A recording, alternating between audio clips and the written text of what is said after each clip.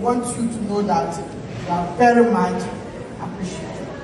This award dated the 26th day of August 2023. It's a more. Beda for my mama kaba from all media Ghana TV and I want him mammy de me mammy Auntie Naa and one sem neighbor ni say ni gisem kese ababeto me mammy akache wakwa konya eye abasobode and I say a man award was USA and who chichu mukakwa and I made a babe someone him say I just say ye mammy Auntie Naa dear and I some kucha is a me crampo me friend say Auntie Naa ne bane me say me so dani dan you and so oyerepa Afutuo media booking ye next say ye fire amanfo kakra ewo hono na America kremu ye hu ye maame ewo na konya so na okono anase na amanfo bebre na ebisa se na ye maame Auntie Naa wen se mbeka ya America kremu so eyade se wasama mpofo issue bi baye emo hema ne ba ho emantawantawa kakra eba beto ho emeno na nya asem ketwa na ebi mo twem se wasama mpofo amafia ye maame ntina isa ye hu ye maame ewo akonyem no ada ye maame ne ho dodo no anase den ena esise na ye maame etukwan akwakopie mu ewo USA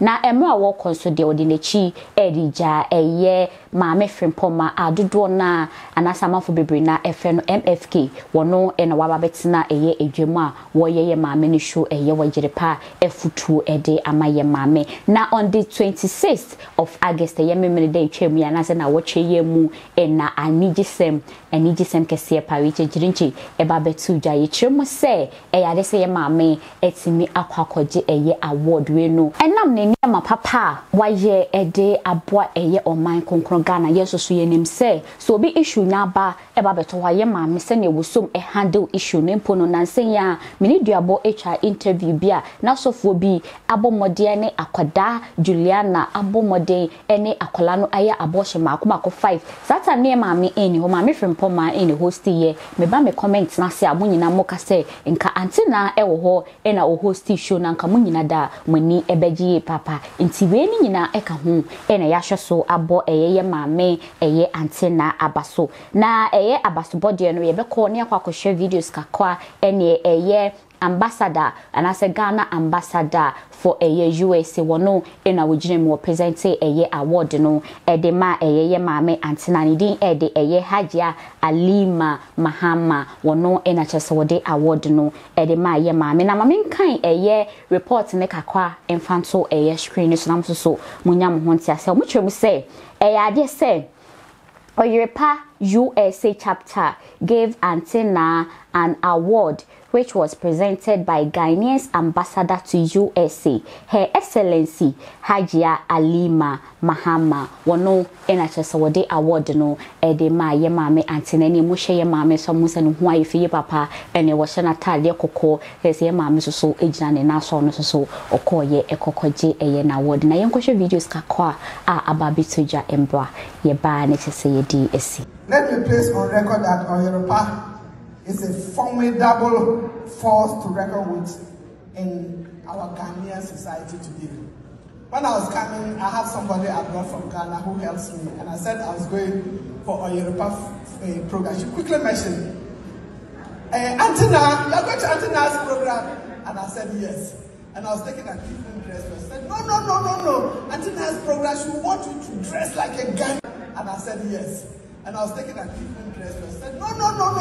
Auntie Naa's program, she want you to dress like a Ghanaian. So she went and picked a different dress for me to wear. So I said, so is Auntie Naa so popular? I mean, this girl is in Ashama. Yes. And she said, Auntie Naa's program, the women in Ghana patronizing everybody for everything. I want you to know that you are very much appreciated. This award dated the 26th day of August 2023. It's a more.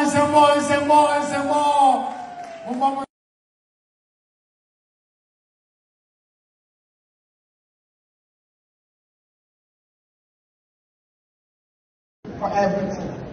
I want you to know that you are very much appreciated. This award dated the 26th day of August 2023. It's a more.